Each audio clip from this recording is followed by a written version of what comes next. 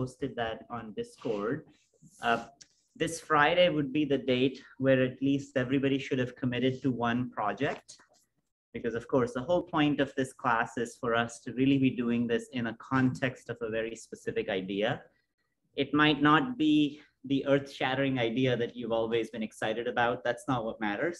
What matters is that you focus your energies on a specific question, and for the rest of the class, really commit to it. This is something that you will always have with you, whether how much to commit a given amount of resources or capabilities or your interest. The purpose is to pick something and dive deep, because we're more interested in the process of how you do this rather than the final result. I had a request from a few people of thinking about just doing more in-depth case studies. And of course, I picked Foldscope for today to kind of tell you all the untold story of Foldscope. So this will be very informal. We'll record it. I'll then think about how much of it I should actually say on camera or not. But I want to be very honest in how that process has gone and where we are going with that object. So it will be a fun exercise for myself, but also use this to what I will describe of the purpose. The hidden message in this talk is really how to build communities around projects. So if you take away one thing, I mean, of course, we will talk about the technical details of this, but the meta lesson to take away from here is how to build global communities around ideas. And the challenge of ownership of what is the core that you contribute? What is the core that other people contribute? How does that work and feel in terms of your level of comfort in projects becoming global? I mean, if you get that opportunity to begin with, which is also non-trivial. People are online. Oh, I just have to share screen. So just give me 1 second for the folks connecting online.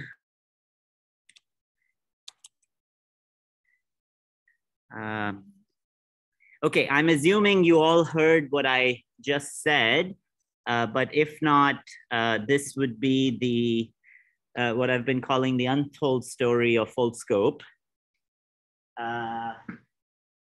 We will take a little bit of a break in the talk itself. And how many of you have actually built the Foldscope? Person. Okay, so we will take a little moment to actually build. You both have built Foldscope. I will walk through a little bit of a box of history, just so you all know the progression of an idea itself. And then we will spend some time also learning a little bit what you can do with this tool. And in the very end, we'll talk about community. This is very informal. You should interrupt me at any point of time.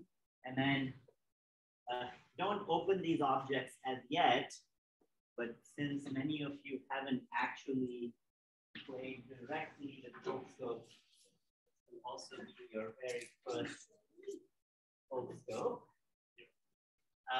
And the thing that I just passed you is a microscope.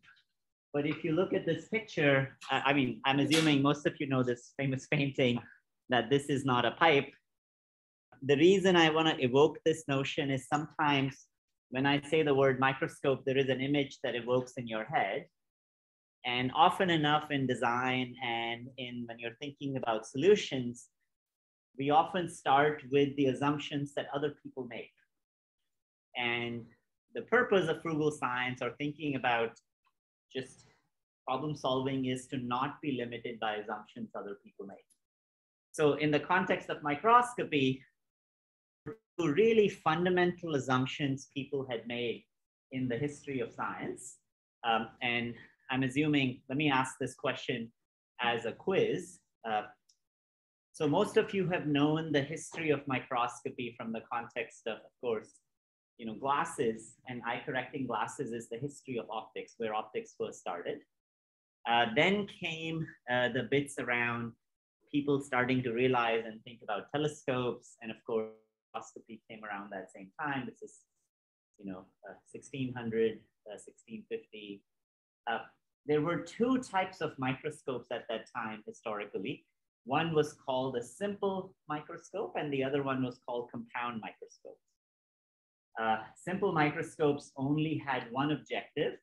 So if you think about light and remember the frugal optics class, you only have two glass surfaces to bend light or manipulate light.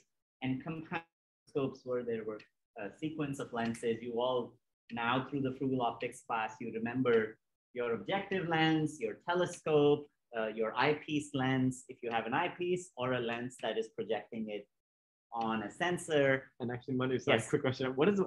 Why is it called an objective? What is an objective? Definition. Like... Yeah, objective is just literally the very first optical piece that will be close to an object. And so whatever the front piece is, ironically now, if I was to cut an objective, which we had around, it's expensive. They cost, all the way to tens of thousands of dollars or $50,000. It's because it will have literally 30 or 40 different lenses in it, and it's compacted together to be called an objective. The reason they're expensive is, I think I mentioned this in the Frugal Science lecture, is that you have to align. It's not just the cost of the lens itself or the smoothness, but every little alignment matters if you have many. So the quiz is, there were these two classes of microscopes that were around. And this is, I'm talking about Leeuwenhoek's time. We will talk about Leeuwenhoek a little bit in a second and kind of the historic context to what we do now. And so what do you think amongst the best resolution? Now you all know what a resolution is. What would be the highest resolution? Compound microscopes where you have lots of surfaces and you can bend light and do many things with light, or simple microscopes where you only have two surfaces? What would give you better resolution? Forget about the cost, forget about anything, just resolution implying you could see more. Like, for example, if I care about watching bacteria, and you are in an era around 1650, for example, this is when Robert Hooke was alive, and he was literally at the Royal Society writing. I mean, some of you know the famous book Micrographia, which was the very first book on microscopy. The very first time some of the documents of the church had drawings of bees that were representative of the actual bees, or his famous painting that was drawn from microscopy of the flea. So any guesses on which way would you put your vote? What would have better resolution? Simple microscopes or compound microscopes? The question is either one lens or many lenses. Yeah. I mean, it's a historic question. Yeah, because I'm posing it as a trick question. Intuitively, you would choose. I mean, intuitively, you should say compound lenses because I have, and of course, in total, if you don't have many optical surfaces, you cannot do the kinds of corrections. You cannot do chromatic corrections, for example, in simple objectives, because every wavelength bends differently. Remember, we talked about the soldiers marching. If the soldiers are marching at a different frequency, you all know the angle of refraction is dependent on wavelength. And that's why you should start seeing an object with new colors arriving, because they will also, the reason the thing compound lenses do is correct for that, where you can build a surface that there will be no chromatic aberration. False colors will not arrive. So historically, what's fascinating in the microscopy is that we were not good at making lenses. So the more you added, the picture kept getting blurrier and blurrier. So although mathematically people were so convinced that compound microscopes is the only way to make microscopes, because they were borrowing the history of telescopes, there happened to be a fabric seller. And going back to Frugal Science and citizen science, I would call him the very first, although there have been in the history of science many citizen scientists, he would be the most famous citizen scientist of literally multiple centuries, which also he's the father of microbiology, which is Leeuwenhoek. He started playing with single objectives, which is the microscope you have in your hand is a single objective microscope. And the irony is, which is sad, is because of the simplicity of his design, nobody believed him. For the 50 years of his life, he was relegated to the past, although he was the very first person, if you think about it, to really describe single-celled organisms, which were called animalcules. He was the very first person to watch a bacteria. He was the very first person to describe the reproductive process, see the sperm, very first person to most of the protists. Literally anything that he touched, he was making discoveries. This is recorded in around 200 or so letters that he wrote to the Royal Society. And ironically, and again, going back to openness in science, there is also a lesson here. He was extremely secretive of the object he did all of this with. So he would be very open to describing these discoveries, but he never told anybody what he was using. See, I happen to have it at home, but I'm assuming most of you have seen the famous Leeuwenhoek microscope. No? Okay, I'm just gonna pop that picture just for 1 second if you guys haven't. Let me just, and again, it's, at some point of time, we can talk quite a lot about many things that Leeuwenhoek did and sort of the history text. There only remain something like, so that's the object that we are looking at. There only remain very few replicas of the original object. This is in Delft. And many of them were lost to fire. Another thing that he used to do, which is very peculiar, is he would make a microscope per sample and then never remove the sample. So he was perfecting the objective for that object, not knowing any optics, not knowing literally, I mean, he was essentially an untrained person. He could tell when you see something, whether something is good or bad, but knowing no optics at all, as far as people know, as far in the history, and only tweaking his objectives. It still remains a mystery of how he built his objective. I will tell you about how we make Foldscopes very specifically, but I wanted to make this comment around this notion of assumptions. So, you know, you can go in and literally the Royal Society letters are filled with his discoveries. And this is literally the very first description of bacteria, for example. You were to go in his letters, all the way from salt crystals to fungus. He just ended up anything that he touched. So this is that famous figure of the description, not only of shapes and forms, but also of motility. I have his original book of the entire letters translated in my office if people are interested. I mean, I think one of the ironic part about this is, you know, being on the frontier, you literally, this was the very first description of sperm, for example, plant cross sections. It just goes on and on and on.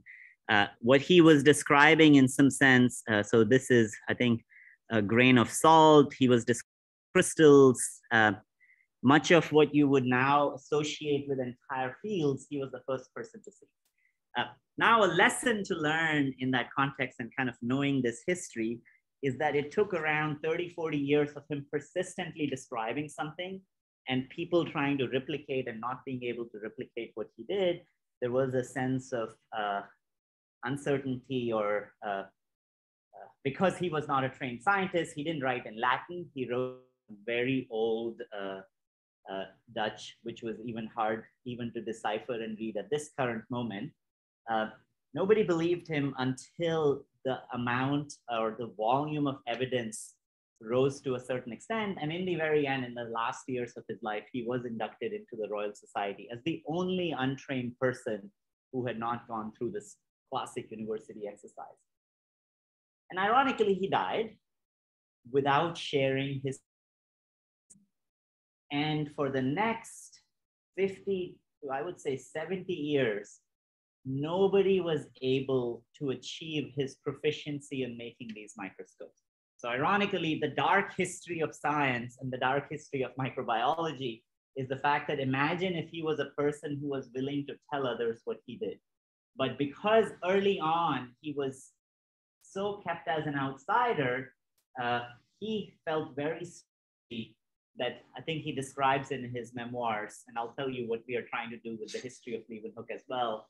He describes that I am yet to meet an eager enough or a passionate individual who would really understand the depth of and the hard work that it takes to do what he was doing. I mean, he's the first person who described blood flow, the very first person to see blood cells, very first person to start making these associations with what we are drinking, thinking about a lot of things about food.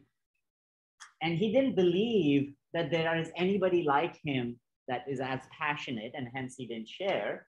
The other part, which is what most people believe, is the fact that he felt that this is his superpower. If he lets go of this, others will be able to do the same thing and nobody would care. And this is the unfortunate reality, ironically, in science.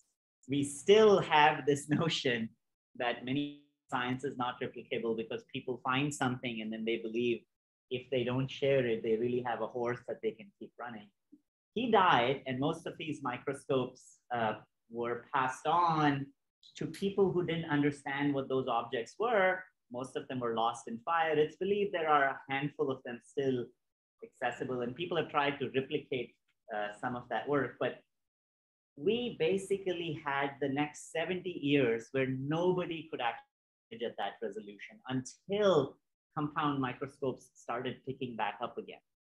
So this is the background history. And I think the reason I want to go back, and of course, at some point of time, we can talk a lot about some of the political context. I'm writing something about just Leeuwenhoek's history as a fictional piece, as a commentary on science, where I pretend if Leeuwenhoek had disciples, like which was tradition at that time, and what would have happened to science. And so, you know, it's a fictional piece, but I'm using that fictional piece to kind of make a commentary that we should reflect on ourselves. There is a big lesson in that, the fact that it was probably, I would say, the most important discovery of the century for multiple centuries. And it was not possible to replicate it, while of course, diseases after diseases were primarily based on of microscopy. So in that background, one of the things when almost 10 years ago, when I started my lab, 2011, I had taken a trip out to the field, and we were at that time working on rabies. So now I'm relegating back to the story of Foldscope. Rabies is very interesting because if you think about it, you get it monkeys and dogs, and the primary, I had spoken to a couple of people at WHO, the primary way that you still really detect it is through antibodies in the organism that bit you. So it's a little bit tricky, first of all, to think about that there are certain symptoms, but to really have an affirmative case, it's actually through samples that are made through brain slices of a dog. And so in Thailand, I got to see that process. And of course, it's quite a tricky situation because not at all places it's possible to vaccinate many of the pets and animals against rabies. And I remember being in a place close to a rainforest where they were doing this detection, and it's done through fluorescent antibodies at that time. I think there are a couple other techniques now, but it's still very difficult to detect rabies in animals quickly enough out in the field. And the ironic part there was, I remember seeing a Nikon microscope that I have in my lab. It cost $100,000. It was just a regular fluorescent microscope. No reason for it to be so expensive, but relegated in a corner in a field. And the classic problem that's described is man with the key is missing, which just means as people lock up equipment every place. And at that time, microscopy has always been in this scenario of something very delicate. That was the other assumption when we started this project, that microscopes are something that you keep very carefully, the fact that they are very expensive and fragile. And when I came back from that trip, I think that led to this aha moment. I mean, of course, we were interested in diagnostics and diseases, but the bigger assumption that I wanted to think about is, what does a microscope actually look like? really only think about what a microscope is in this context.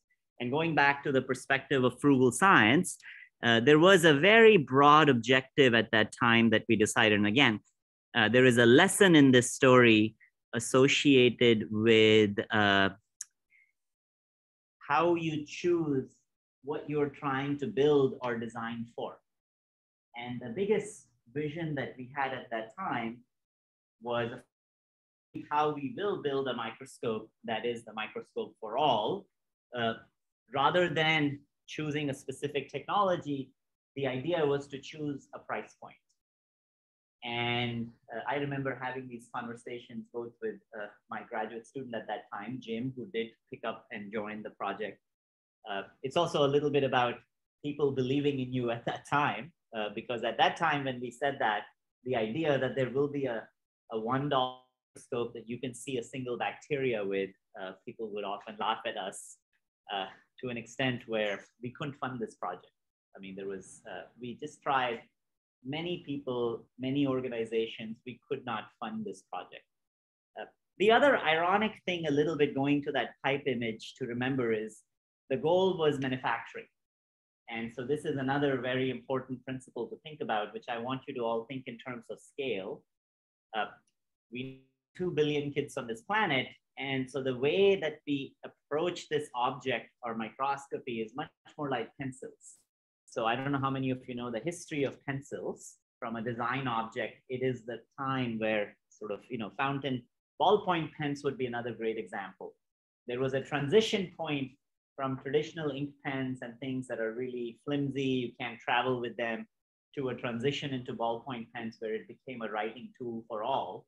And that was the trying to apply, that the fact that, and quite literally, I might find, if I can find online, this notion of what if you walk through a microscope or you drop the microscope a couple of stories, you should still have the object survive.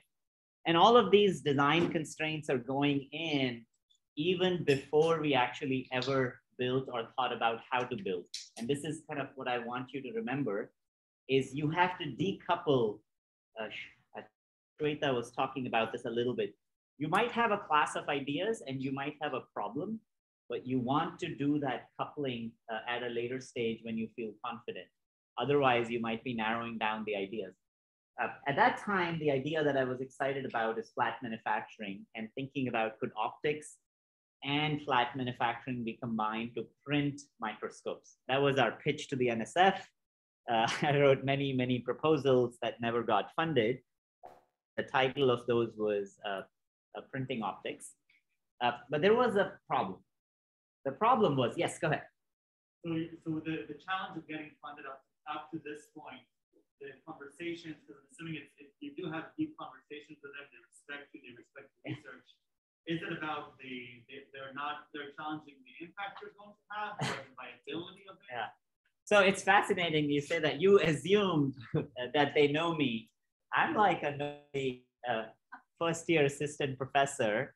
I am at a place that people respect, but ironically, that none of that matters. And you don't get to have one-on-one conversations with people that are on the other side. All they get to see is a 1-page, 2-pager, 5-pager, 10-pager. And I'll tell you what we did to actually fund the project, which was really an aha moment for me in terms of what I often call, Foldscope is really about experience. The same problem that I'm trying to solve is exactly the problem that I have with many of these program managers who are so far removed from day-to-day science. And long story short, we built the instrument. I mean, we started thinking about origami. I had the first set of sketches. We realized very quickly that this space is phenomenal. I'll tell you how we solved. There is a fundamental problem in optics of the reason why people believe that it could not be done. It was known at that time that you could use spherical lenses in optical pickups. So literally all of this communication that I'm doing is passing through fiber optics. But when you convert the output of a fiber optics now to an electronic readout, which happens at every router in the world, there's actually a ball lens, a spherical micro lens, but it is not for imaging. It is, and people had assumed that these spheres are fantastic for capturing intensity, but they do not have any corrections. And so there will be so many aberrations associated with it. And we challenge that with mathematics, and I'll talk a little bit about that. But going back to this funding, to answer your question, after having built the microscopes, and I'll show you some of the very first ones we built. We actually built one for the White House, for first Maker Faire for the White House. And the irony was that people were starting to learn about this, but we still had no funding. And it was getting to a point of desperation. And I remember, I don't know if it was legal at that time or not, but I literally attached a Foldscope to the application. And instead of using an electronic way of submitting, I submitted the application by mail. And later I got a call from a program manager who said, yeah, I think we get it. And we got funded. I mean, it was the very first funds that we got for our lab. It was, but I learned a lesson there. I think the lesson really is that any science, any project that you're trying to do, what might be in your head does not transpire through words into what people believe and think about. I think this is, and again, I'm talking about 10 years ago. This is 2011, 2012. Nobody used to use that word, frugal science. And I think by project after project, we have built this notion that simplicity is actually much more powerful sometimes. So it's not something that we could leverage where we could say, oh, we're trying to do the akin of what Foldscope does for this problem. And that led to also educating many of our program officers in terms of trying to understand the breadth of what you could do with this idea, but also having people viscerally feel. And the thing that I wanted to show you all today. So first of all, let me just answer a question about optics and breaking your assumptions when you are starting. And then I'm going to show you, I want to surprise you with what the very first Foldscope looked like. And it might change your perception of how you think about your projects. Was there a question you had before I jumped? Yeah. Just understand the scope. How much funding were you? Oh, I was looking for $50,000. That's it. I was trying to fund one graduate student. And you can realize how hard this is. I mean, this is my commentary on our funding situation, is the fact that now, you know, we have reached out around 2 million people. We are trying to scale globally. But at the beginning, you need just that tiniest of a drop to begin. Because once the process starts, you can demonstrate a capability. You can really then show. But, and especially, you know, it's very hard for me to explain what people felt. I can tell you stories of my colleagues of how they reacted that they have just hired an assistant professor who's making paper microscopes. You know, we're at Stanford, you know, we do serious things here, which we do.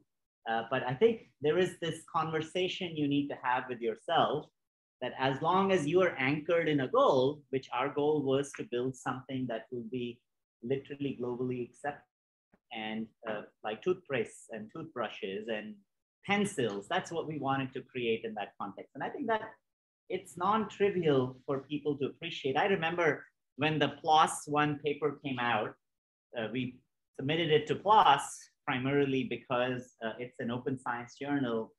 And I remember reading a friend of mine sending me a text message with a tweet from Bill Gates. And it was written, origami microscope are interesting, exclamation points. So even he, who is embedded in this context, and again, you know, even if you read in a paper to say this is possible, our sense of believing, again, the most fun part of when we do Foldscope workshops around the world, like literally while I'm talking, there are hundreds of workshops happening at this very moment. And often enough, the aha moment that people describe is when they are building, they tell you that didn't expect that we are making a microscope, even though you have told us, even if we know from this global data that we are building microscopes. So there is this inherent sense that we have as humans in terms of not trusting unless you've had that experience. And I think this is very important, which we actually take to our advantage, the element of surprise. Because in the context of education, if people already have a prediction of what they're about to see, it's something that people are not so excited about. So there is an element of surprise you have to think about. And we celebrate it in many ways. And that's why the packaging and the object that you're going to see looks like the way it looks. Let me say one word about optics, which is, this is really the equation that allows us to do, and it took us a year to figure this out. And what this is essentially, it's an optimization that we did around apertures. So I had said, when you have spherical lenses, there will be lots of aberrations. You only have two surfaces, and people have given up on spherical surfaces, and I'll describe why spherical surfaces. So first of all, in optics, shaping a surface is very hard. But if you want higher magnification, it has to be very high curvature.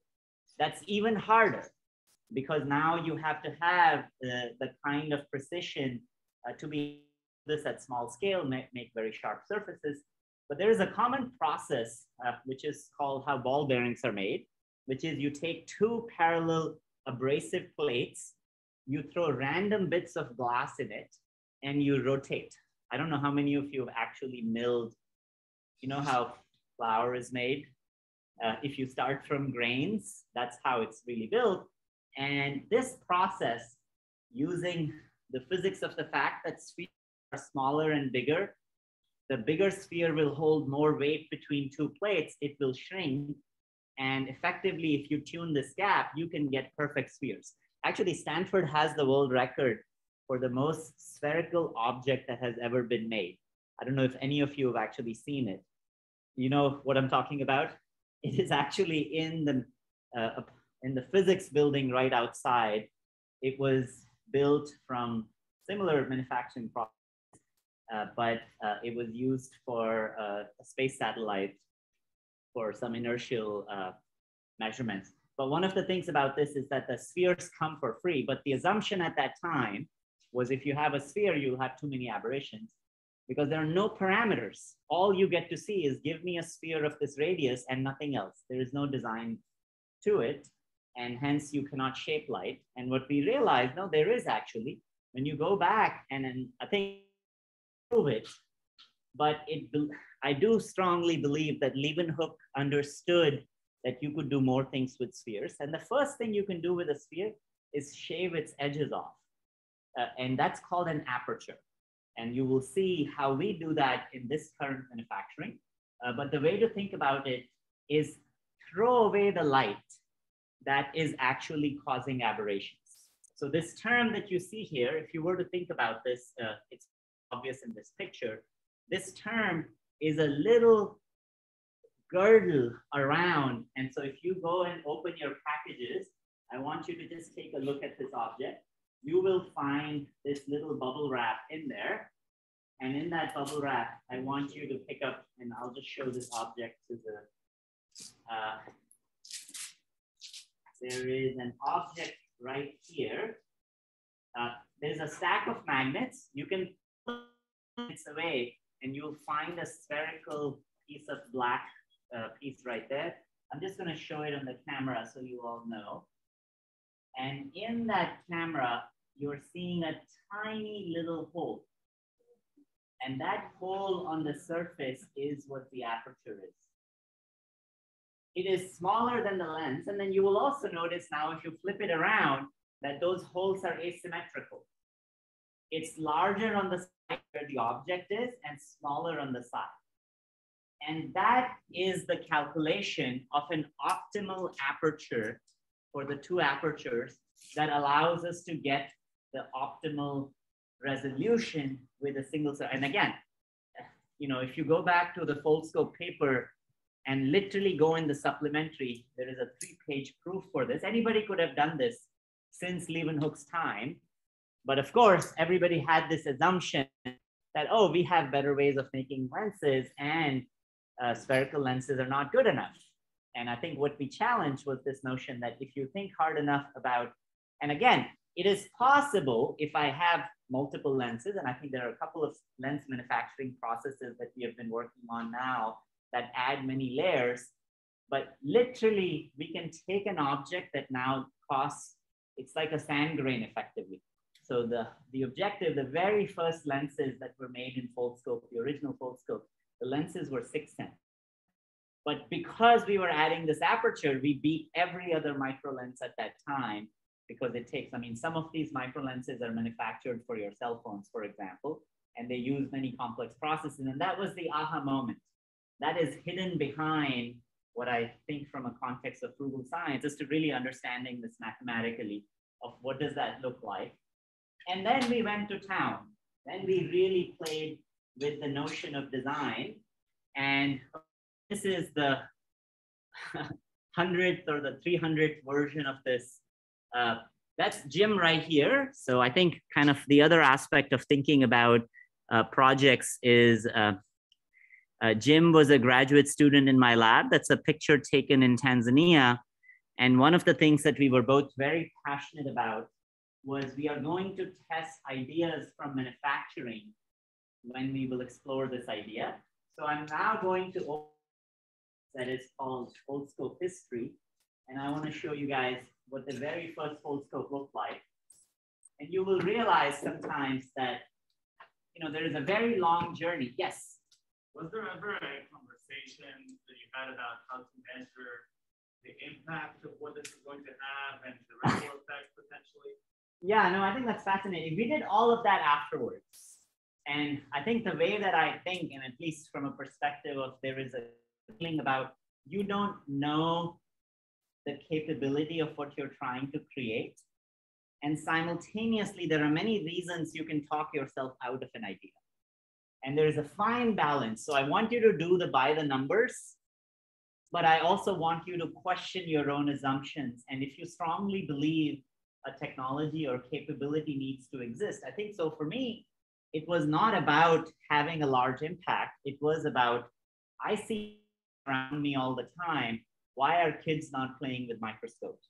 This tool might have failed, that's perfectly okay. We would have taken another design route, but that was in a sense that microscopy is so fundamental to my own understanding of this world.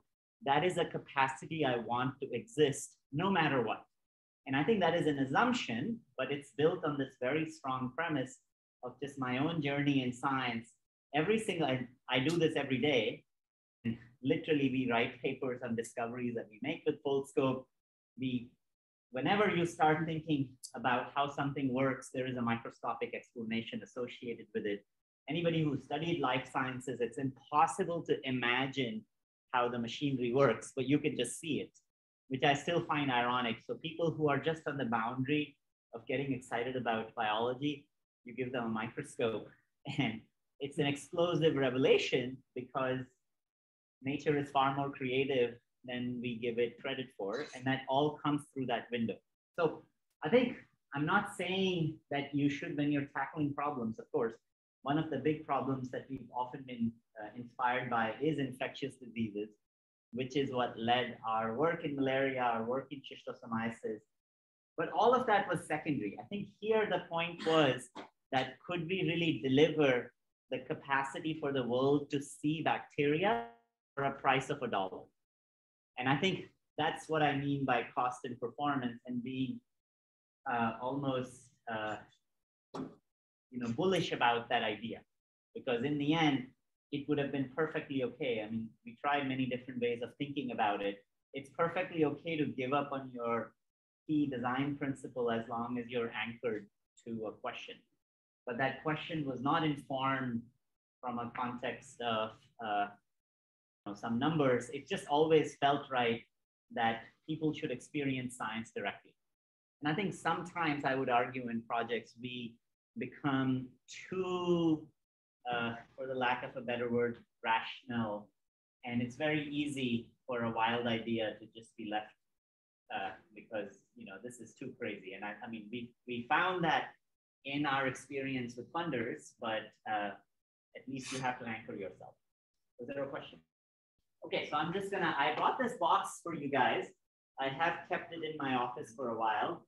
It's called Foldscope History. And Manu, should I switch the screens here? So that this is the main audio? Or are you going to be here back again? Yeah, I'll go back there. Okay, actually. no. I'll show the things back there.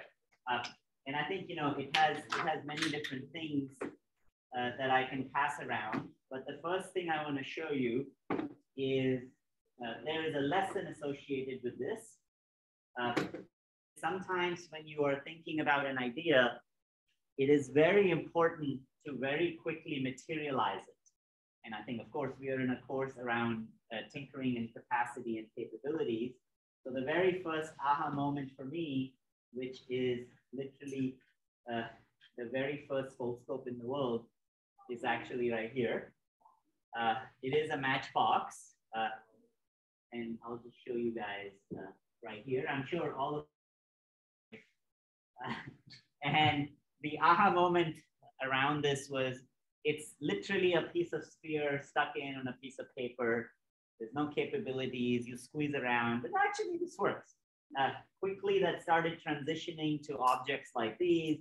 We started playing with mechanisms. This is the very first mechanism that has a single axis. And again, I think the reason I just want you all to see this is it's extremely important to explore the medium that you're trying very quickly before you're going to perfect anything. Optimization is something that you can all do at a later time, but it's not so obvious at that moment. And you have to imagine what that object can be, but very quickly test a certain set of ideas. And I remember literally sitting with Jim, and we built this within a matter of 15 minutes. From I started thinking about origami, we're like, okay, what is the first object that's lying around? And we had this in our hands. And this is one example of the next stage was, okay, let's get serious. That led to a series of Foldscopes that were made out of file folders. At that time, I happened to have a lot of file folders. So this is another example. Now you're starting to see a little bit of that sense of what Foldscope is. And then you guys can come around and take a look at these objects. I do like to keep them, but it's fun for you to. The only tool that's used here is a little chisel for making the holes in brass and X-Acto knife. So we're just still cutting them out of pieces of paper, and you'll kind of get a sense for what does it mean in terms of without any CAD, without any, no modeling, nothing. At that time, we got very serious about optics part. And I think this is also the transition point. We knew that there is an object here, but we wanted to convince ourselves that we can push the limits on the optics framework. And that's when we spent almost a year just stuck here. And I think this is, again, sometimes you can't realize that hidden behind objects that look quite mundane are just these subtle aha moments that you do want to dedicate time and effort to. The whole point, we know if you're going to make optics, you will be judged on the quality of that optics. So there was no we did not want to compensate on that as a parameter. And this is why much of that was really done mathematically. But after that, there is almost an era of Foldscopes. We started also thinking quite a lot about breaking the sets of assumptions.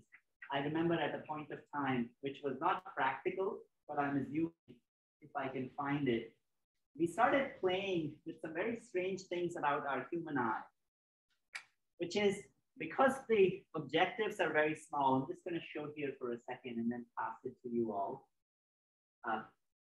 You can see now instead of one, there are two microscopes embedded in the same object, which is a little bit crazy to think about. We are actually using, because this is micro-optics, you can project two images on the retina that are different from each other. And the maximum we got to is we actually had 9 microscopes embedded in parallel, which are projecting 9 different images on the retina. And this was a kind of an experiment in psychophysics in some sense. What will the brain do? And again, we were just playing with these sets of assumptions because we always assume when you look through an objective, it's the same image. Also, even in a stereo microscope, when the image is a little bit different, you get a perception of 3-dimensionality. So here we were using to project both a fluorescence and a bright field image simultaneously. we played around with these sets of notions of how can we explore.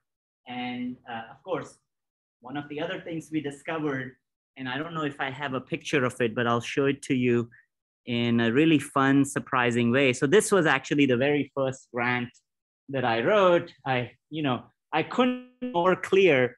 I was very proud of this. I thought, integrated micro-optics. We had plans of implementing many other things in paper. This is really early stages of paper microfluidics as well.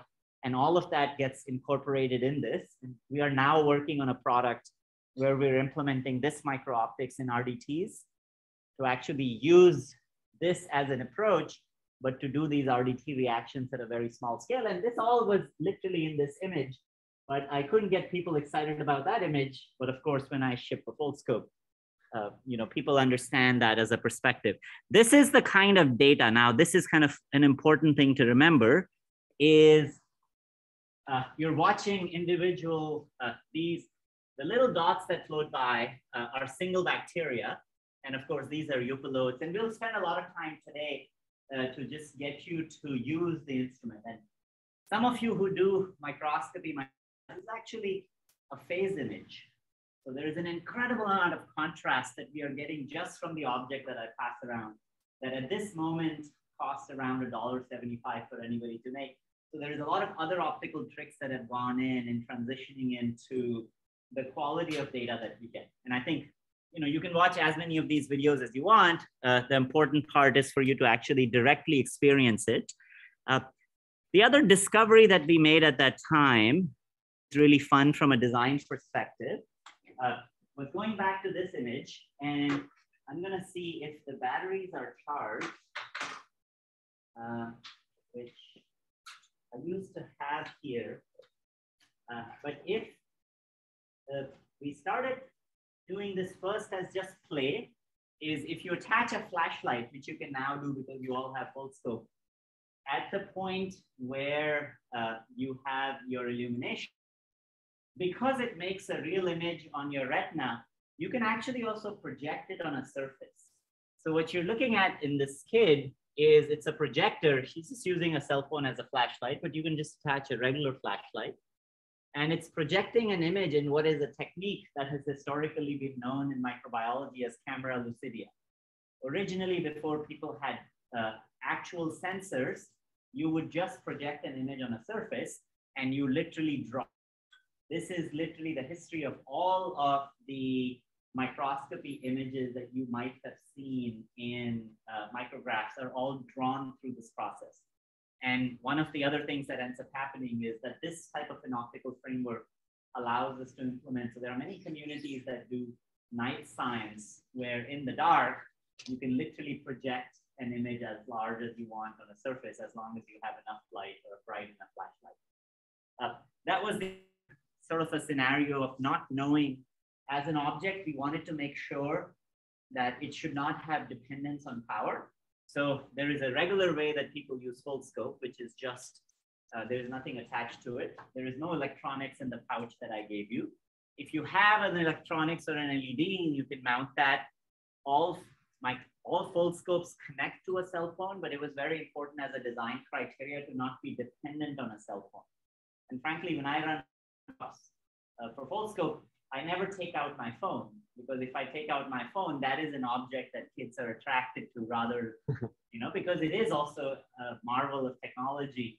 And I'm trying to decouple that because I can't leave my phone there, but I do actually get Foldscopes to people. And then of course, the third modality is this projection.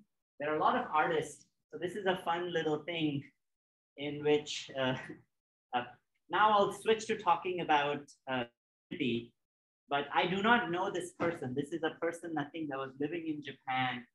And I'll tell you how we got these things to people. But I receive random objects in mail, and I'll pass this.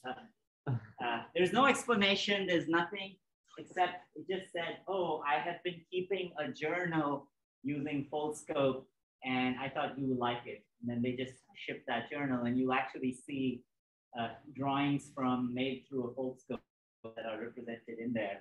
There's another object which actually is very dear to me. This came from Richard, and he is a bicyclist. And now I'm transitioning to talking about community. So I'm passing this object around, or where is my camera? Your camera's here now, sorry. This is another object that I received in mail, and it says Fold and Unfold by Richard Dorset. It's a self-published for a cyclist who started traveling in Laos, Cambodia, Thailand for 2 years, running Foldscope workshops for kids around the world. And I'll tell you kind of how these sets of connections happen. But you can flip through this as an object. Here's another one, which is associated with this letter, which is again, 4-letter. You guys can read that yourself. Let me pass this around. And then I'm going to transition to sort of what objects mean to you and what objects mean to other people. When we published this paper, there was this notion of, okay, we have done this is valuable, but it was not very satisfactory. And the reason it was not satisfactory was this perspective that we were trying to build something that would enable this capacity globally. And unless it could really be in people's hand, it meant nothing. Because this was not an academic exercise, which is again, a lesson to all of you as you're thinking about your projects. You definitely have to get to a point where you are convinced that technically this is the right way to do something. But beyond that, something has to change. And that is about access. And I made this really, at that moment, a bizarre decision and I'm very thankful that he agreed with. He was still a graduate student with me. And I decided we're going to ship 70,000 Foldscopes to people around the world.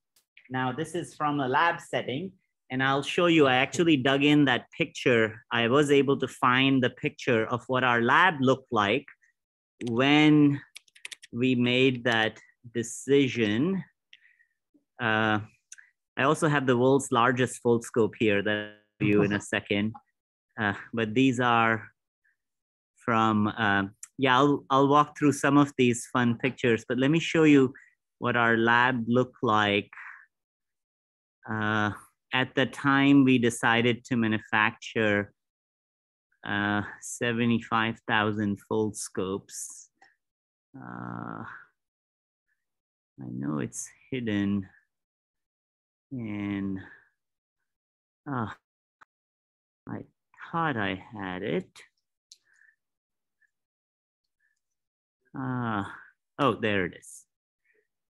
So you can see this. How do I hide this? Is there a way to hide? You can drag it around. Hide video panel? Floating meeting, the one below. Yeah. Okay. So you can see this is a picture from the lab at that time. Jim right there. There are a couple other students.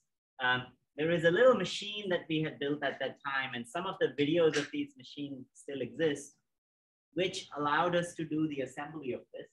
And I think going back to now building communities, the purpose at that moment was that if we want to convince ourselves of a project to have a global impact, even to convince ourselves that we can actually tie into this price point that we've been imagining, we had to prove it ourselves. I had $100,000 at that time from some of my startup funds. And then we asked, with this much amount of money, how many Foldscopes we can make. And in the end, we actually ended up spending more money on shipping, which I'll talk about, than we received around 75,000 emails from people around the world, because on our lab website, we had this thing, if anybody wants a Foldscope, just write to us a paragraph and then we will ship it. And we would ship, I still remember, to Sudan. It would cost $25 to just ship the thing. But it was very important to explore this idea of what would people do with it. There are a couple of rules that we applied. One is we won't tell people what to do. And I think this is a little bit of a divergence going back to impact. This idea that if this object is powerful window into the microscopic world, then we didn't want to taint people's opinion about what it is good for. And I'm going to go through a laundry list of ideas that I would have never imagined that people currently use Foldscope for. So it's a little bit about giving people a blank slate at the start because it's a capability. And unless they feel the sense of ownership of their bringing a new idea to the table, people don't react the same way. The second part of that was we wrote this kind of a summary associated with that once you are set of a community, there's a sense of a responsibility of sharing this capability with others. Because of course, our primary media of engaging with people was just the internet. But just because you have internet, you already realize how privileged that is. I mean, in the end, not everybody can even get access to information that's online.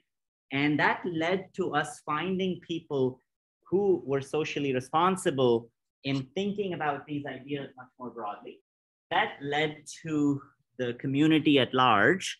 And I think one of the fascinating things that has been true to this day is sort of this mantra that I've often thought about is in any scientific capabilities that you think about, you can manufacture that capability, but you cannot manufacture mentors and people that will engage in bringing services on top of those technologies. This is true for healthcare. This is really true from a context.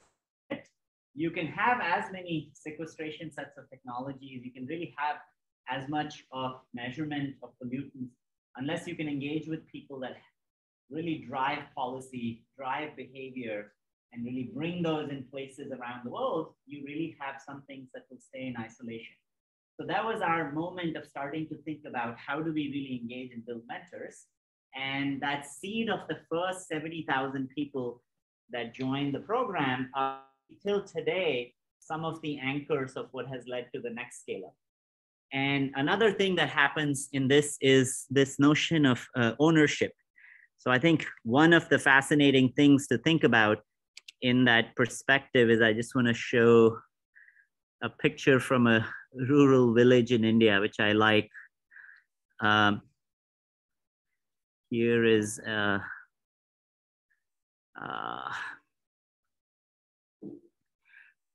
because we asked people to, so that's a community in Nigeria. I'll talk about different sets of communities in a second. Yeah, I cannot find that picture. That's Lagos. I like this picture. You kind of see the, it has Professor Lucas, and that's just Foldscope. That was just a joke, but it's still a functional Foldscope. Okay, I think, oh yeah, right here. That's kind of an interesting, I don't know if you all realize there's a social context to this. This is the story of one individual that we met through the Foldscope community. This is a village in Vellore, and the person's name that's behind here is Mo Pandirajan. And I think one of the things that I often, when I think about Foldscope community, I mean, Richard, the book that's passing around is another example.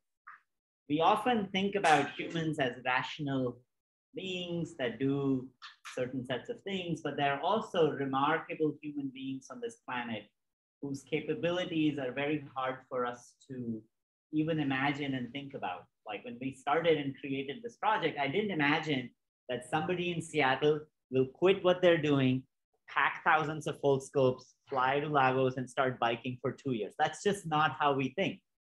But that is what the world is, that when people see how they give in this planet, they give in different ways. And that leads to this picture, which is a picture from a village in Vellore. I got an email from Mo Pandirajan. It was an email in Tamil. I don't speak Tamil. And the thread there was, I run a school, would you send me some Foldscopes?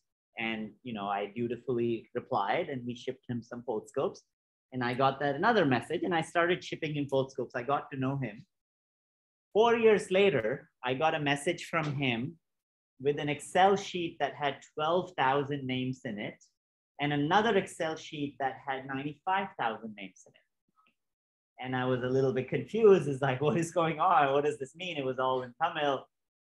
He had 4 years, traveled across India, and he now is the most prominent or the most number of Foldscope posts. He crossed me some time ago of how many posts he has made in the community. And he literally every single day. So at this very moment, if I go online and find, I made Facebook friends with him. And then I could tell that he was literally running workshops. I did the math. He was running a Foldscope workshop for 50 kids every single day for 4 years in a row. And after English language, Tamil is the most spoken language in our community. And literally it's him spreading an idea and capability. And of course, I realized that early on that he was literally superhuman. I mean, and this picture, and I think when you think about it, when we think about science and society, this is actually a religious ceremony. This is Rangoli for some of you who celebrate Diwali. And that's a microscope that he's creating in the context of Rangoli. Or on Foldscope website, you will see pictures of him doing Foldscope workshops in a wedding, for example. Or he would travel and take the train, and he is literally running Foldscope workshops inside a train to the kids that are actually selling. And I mean, you know, India still has some amount of child labor and other things. So it's very easy if you're traveling in India to find like a 10-year-old selling something in the train. And that kid, he's spending some time with that kid, teaching him and giving him a Foldscope. And it's this notion of how we think about the world. And so that's Mo right here. And one of the things that I find fascinating, again, this is the nonlinear effect that exists in the world, why I'm still a little bit optimistic that there is hope on this planet, because in none of my models, none of my impact calculations, I ever put people like Mo. And I think, you know, I would say there are in our community, maybe 20, 30 individuals like Mo. It's not exactly the same way of just the level of time and dedication to a cause. But on the other hand, these sets of individuals end up being the super users that transform how I might even perceive about the technology. And when I'm thinking about capabilities now, I am trying to get objects that we make soon in the hands of people, even before we have figured out what they are good for, even though we have figured out how we're going to tackle the sets of problems.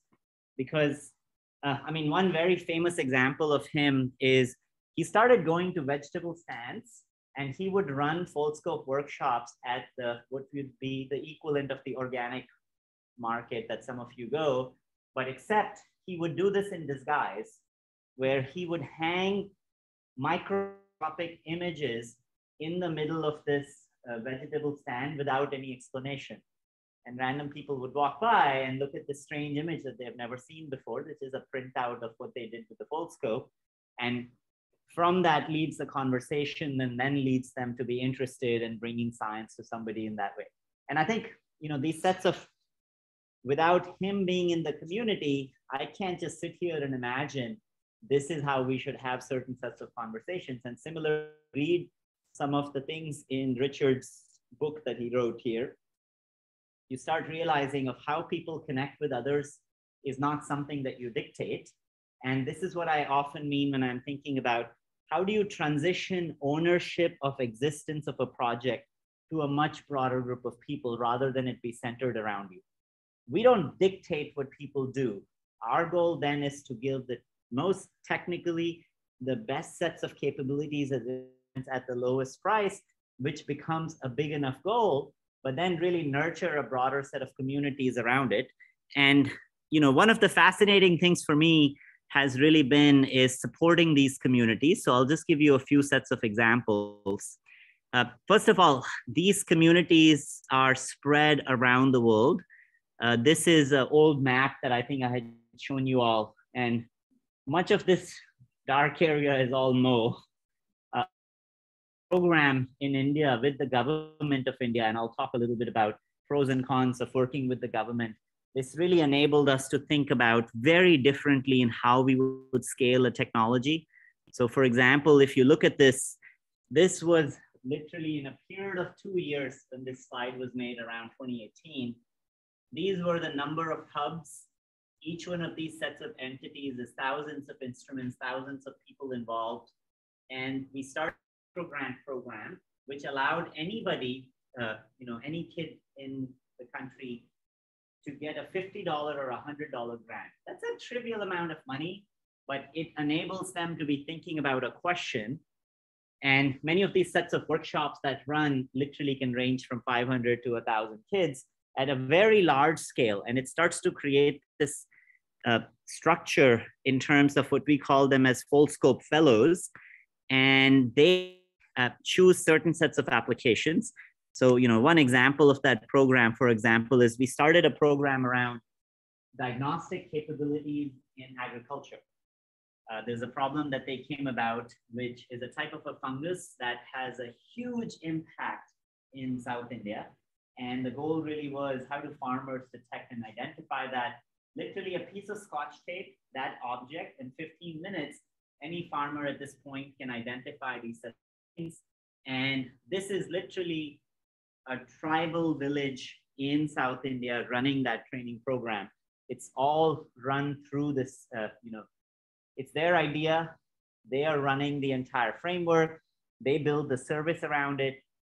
A kid or an adult in that community can charge a certain amount of money, so he can go visit. There's a similar program that's being built right now for goats. Goats is a final currency if you think about how livestock is actually used. And one of the frameworks to think about is to just focus on how do I enable an individual to initiate and start a service on top of a technology that you've been building. And all of this is kind of word to mouth.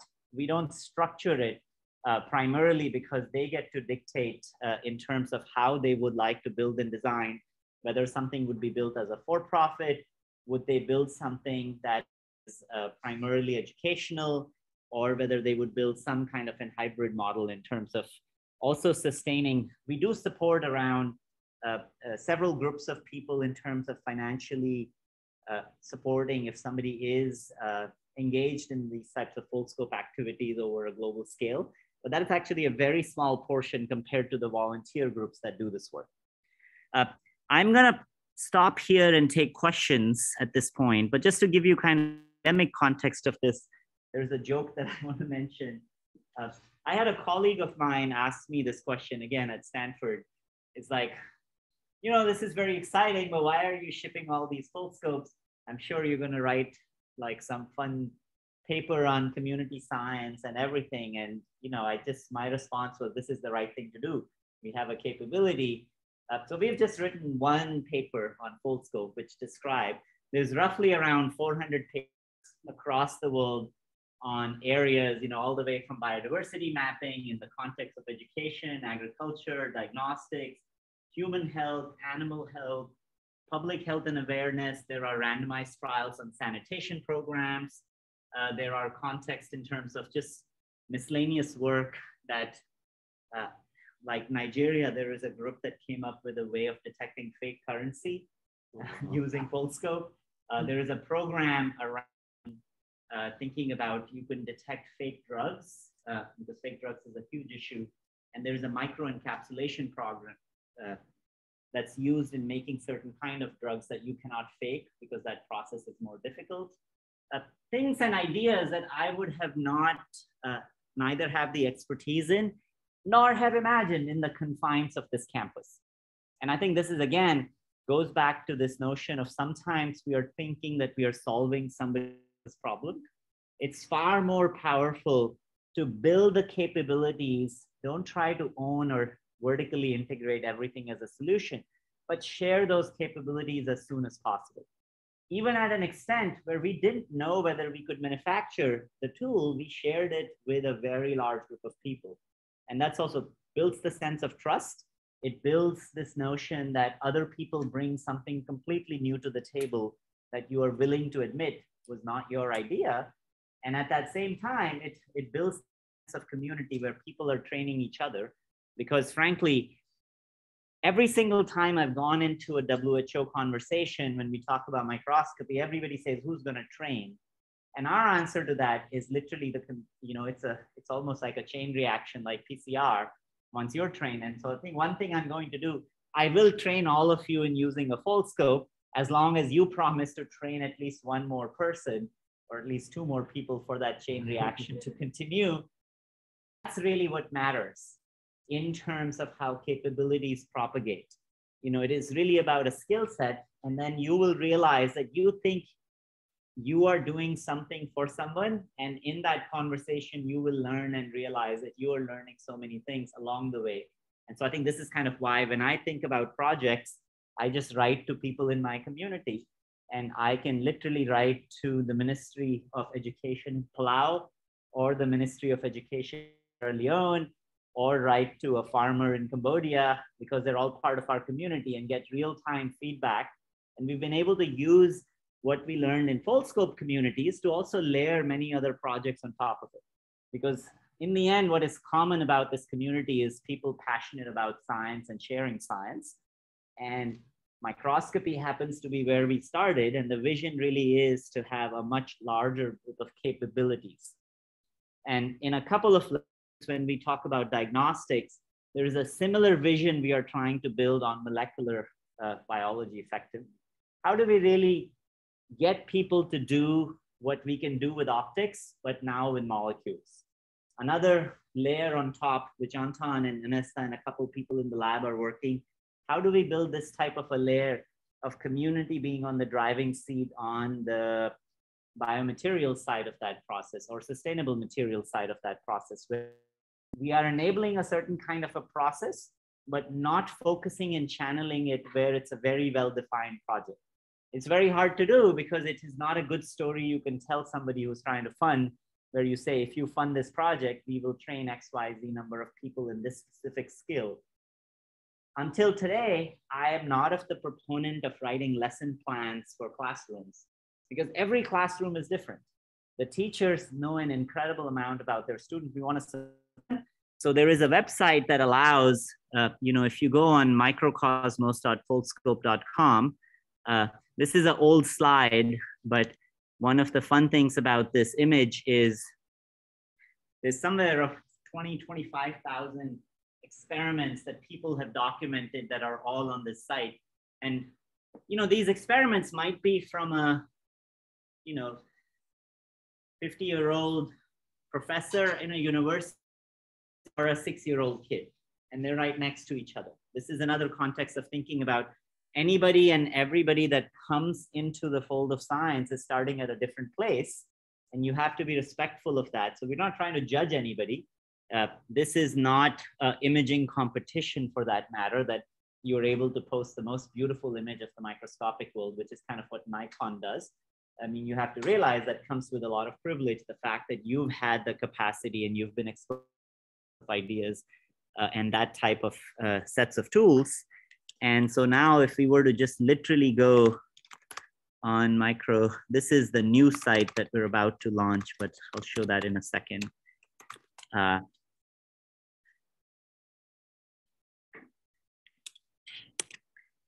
Oh, what happened to my Zoom?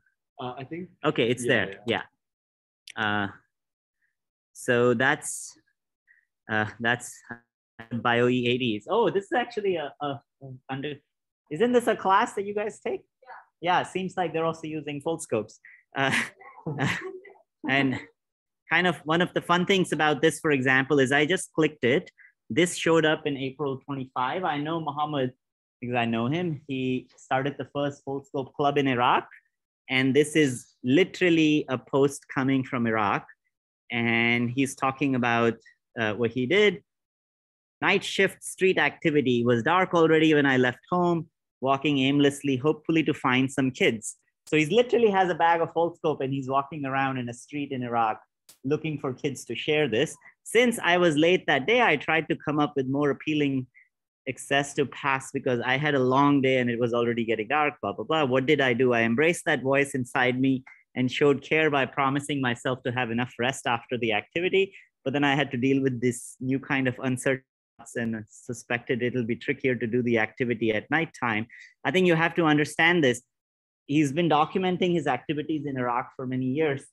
And very recently, he's been very open in his voice about how he shares his work and also shares his vulnerabilities.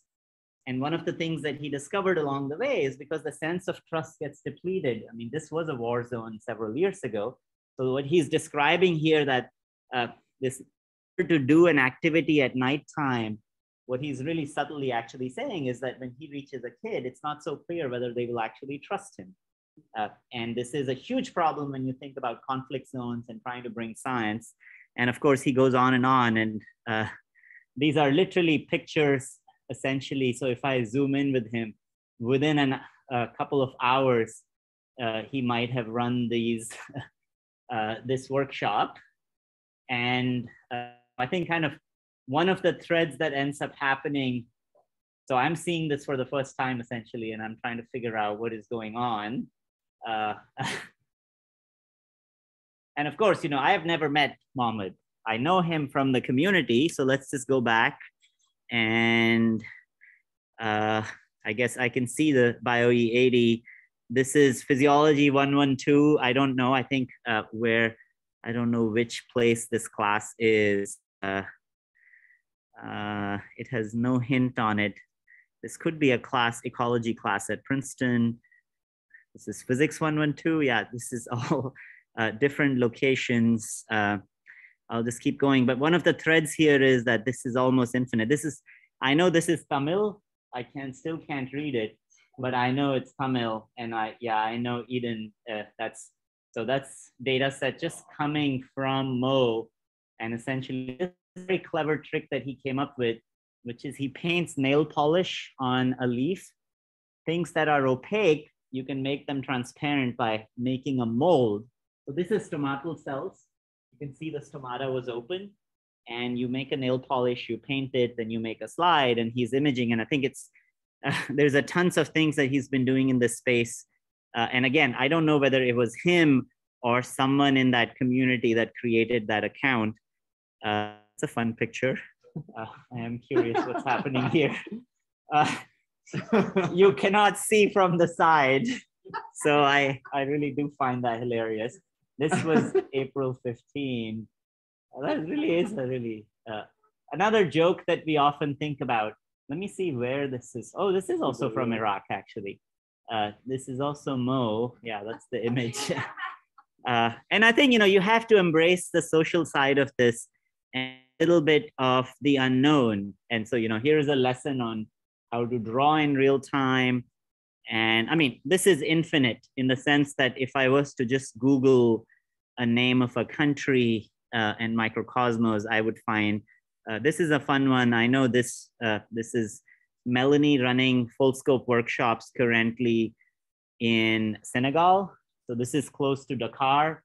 And I think I can't read this, but from looking at the question is, why is the lake red? You can see that the lake is blood red, and that comes from this organism, but they're actually literally testing that on the boat. And this is again a couple days ago. So I think one of the messages that I want to communicate is a notion or a sense of community. There are hundreds of species that people have described.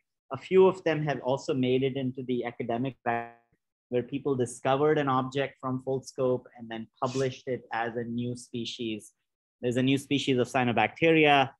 That's Yash. He's been on an expedition all across the Himalayas looking for new species of tardigrades that live in really high altitudes, tardigrades being one of the most common and fun objects. That actually is a picture from the Amazon, and this is a piranha. I don't know how somebody got that in their hands, but I didn't know this. You actually eat piranhas, although this is literally that same fish. If you were to fall in, you would be eaten alive. There's a Foldscope post on the tooth of a piranha, like what's so special but again, going back to thinking about I mean, that's another picture from Brazil. These are the guardians of our biodiversity in some sense. And I think what I find ironic sometimes is, unless that sense of science doesn't land in the hands of these individuals, it is very difficult to think about here making a claim of, oh, we should conserve biology, while they have so little access to the frontiers of biology and the promises of biology. So there is this sense of honesty in this process of rather than telling, this is not science communication. I think one thing that people sometimes miss Foldscope as, oh, it's a really great outreach project. That's not what it is at all. It is literally flipping this process around of what I find, I believe many of those folks would find interesting too. And so our role is to give that tool, share what we find interesting, and then get out of the way. And again, the platform is much more of a voice for a broader group of people. And again, it's something that we have to be honest about. So this is another example. There's a program in India associated with applications of Foldscopes in conservation biology. I mentioned to all of you a program around gorillas in Congo and Uganda. I just heard from Gladys. I accidentally met her last week. She just won the Edinburgh Medal for her work on conservation. And I think it's been really fascinating to think about the human-animal side of this process. I'm gonna stop here. There are thousands of examples, but I think maybe I'll end with this picture, which will, what time is, oh, wow, it's almost time for the class to end. I was thinking after this, we're gonna actually, I don't have to teach you how to build this. This is something that you should do as night science when you go home. I'll tell you the resources to get started, but next lecture, we'll pick that up. I'll definitely do some demos for you. But I wanna leave you all with this picture. I think, you know, this is a picture that inspires me, but also makes me sad sometimes. And of course, the inspirational part is obvious. The village that Mo is from, he clicked this picture. This is in rural Tamil Nadu, and you can see, I mean, I can sometimes hear the voices of these children in a line lining up to see a new world. The reason it makes me sad is there are 2 billion kids, and after 10 years of work, we've been able to share this tool with 2 million kids. But that's not enough. I mean, that is a drop in the ocean if you really were to think about the breadth of a challenge. And if it's going to take another 10 years to get to a couple million, that is just too slow. And so one of the things that I've been thinking about is another layer of exponential in both training, capacity, larger scale engagements. And again, you cannot do that without governments. And so there is a grassroots things that we have already built on, but that's the bottom up. Most of the time I talked about the bottom up. But at this point, we have done literally thousands and thousands of pilots. And at this point, we have to switch to build programs that are top down, where you would literally say, okay, I have these many sets of kids in a given community. How do we really make sure that access to science from the sense of experience would be accessible to the entire population? It's not a role of funding per se, it's a role of imagination for people to strongly believe of value. Curiosity, we don't put a price on it. We often think about, you know, again, many entities have programs, even in the US, in trying to get kids to solve problems like, oh, you know, 15, 20-year-olds working on cancer in their high school. And there's a lot of excitement for that. We praise them for thinking about science fairs, but we don't provide them enough sense of just wonder.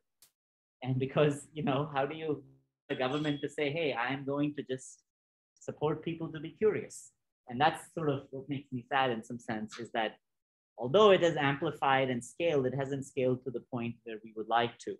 And sometimes the process of curiosity, we really don't put as much value as we should really do that. So I'll end there. And then I'm around if you have questions and threads. As a homework, of course, I want everybody to have a functional folder. Just a quick thing on that. It's trivial if you just go Foldscope tutorial.